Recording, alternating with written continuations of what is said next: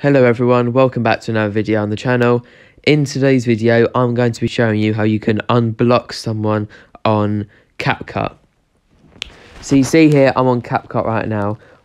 If you want to unblock someone, there is two ways in which you can do this. You can either click the search bar and search for their username, but this is not the easiest way. This is the easiest way that I'm about to show you. What you're going to have to do is you're going to have to go onto your profile. You see here you've got this me in the bottom right hand corner. You're going to have to click on that and you'll be taken to your profile.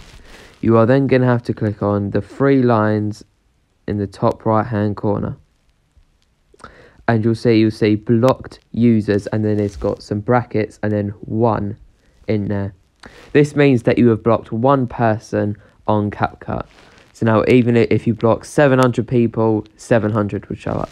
If you want to unblock someone, you're going to have to click on it. And you can see I've just randomly blocked this person. I have nothing against them. I don't know who they are.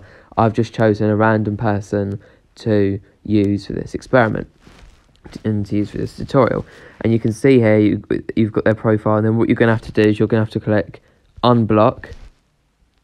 And it now says user unblocked, and you can now see if I refresh it and go back into it, I have no longer blocked anyone on Capcut, and that person is now unblocked. Now, no one will be able to tell if you have blocked them or unblocked them on Capcut. They will probably know if you have blocked them or haven't blocked them if they can see your content.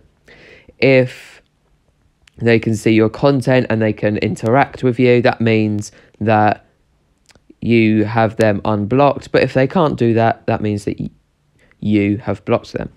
If this video did go on to help you out, then make sure to like the video and subscribe to the channel.